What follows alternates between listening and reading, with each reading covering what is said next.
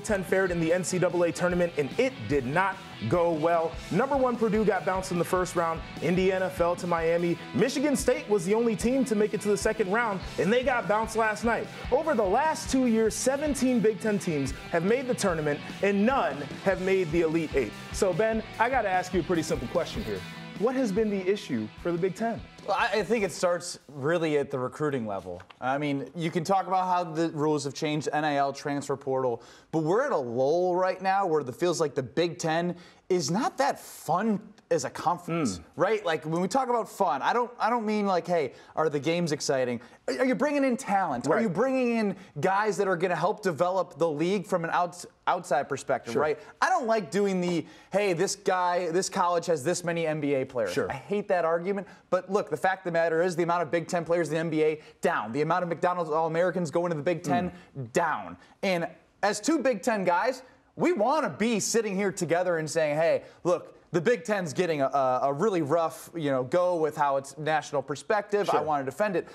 Purdue should not lose to FDU, no matter what. You are in the top 5 of a major conference all year nationally, win the tournament, win the conference. That cannot happen. Yeah, and it's interesting, too, because I draw a parallel to what the narrative used to be for Big Ten football, and it's kind of shaking it now where people talk about the SEC as number 1, Big Ten is right there beneath them, but they used to say, well, it's a big, slow conference. It's predicated off of physicality. They don't have the elite athletes that they have out west and in the South. And I think that's what I heard a lot of when people talked about Big Ten basketball this year. It's like, yeah, you got some 7-footers around there. They're going to slow the game down. They're going to ground you out. It's going to be more of a physical type of game. And to your point, I don't know how you can really recruit elite athletes and tell them that you want them to play a slower pace, more physical game. We're going to feed it to the inside. These guys want to get up and down. That's what FDU literally did. They like to get up and down the court. That's what guys want to be a part of. And when I think about Tom Izzo, right, Michigan State unfortunately had to bear the brunt of representing the Big Ten moving forward, which is an impossible task because they were a 7 seed. And if they were any good, they would have been in right by Purdue. Northwestern finished second in the regular season. Tom Izzo said, I don't think we are worn out from it. And it being in reference to playing each other and beating each other up. So if you're going to say that after you lose in the Sweet 16, how am I not going to use that against you? If you're not worn out from it, win something. I mean, I don't want to go like in the back in my day, but go back in your day.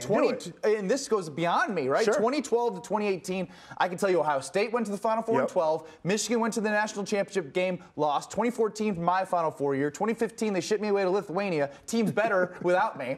They go to the national championship game.